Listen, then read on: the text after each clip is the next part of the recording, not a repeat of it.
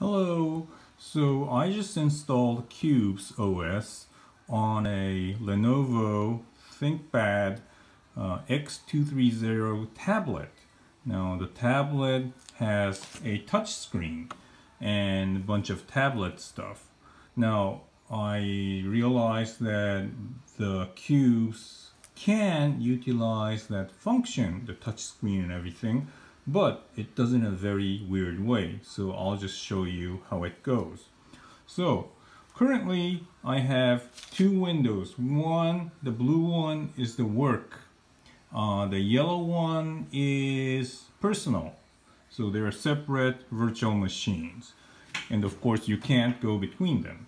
Now what happens is that under the device menu, there's this sys-USB tablet ISD v4. Now as you can see, it's connected to the personal. Yeah. So it's connected to the yellow one. So I'll show you what it can do. So now it's connected, so I can use the screen like this. And also pinching works. Yeah, kind of slow. Yeah, see, the character grew larger. Sorry for those of you who can't read Japanese, but it's not really important what's on it.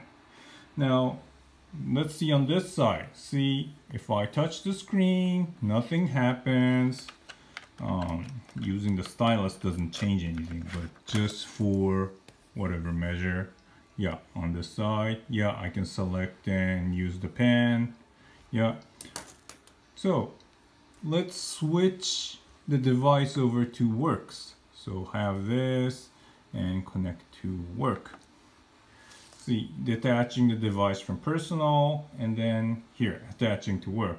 Now I can no longer use the touch screen on this side. But see, on this side, I can actually use the touch screen. And of course the pen stuff. Yeah, here you go. Yeah. So this is very weird, counterintuitive. By the way, you cannot move the windows. Of course, you cannot select any of the toolbars because that's another thing. So I'm wondering if there's a way to have this, touch screen available globally.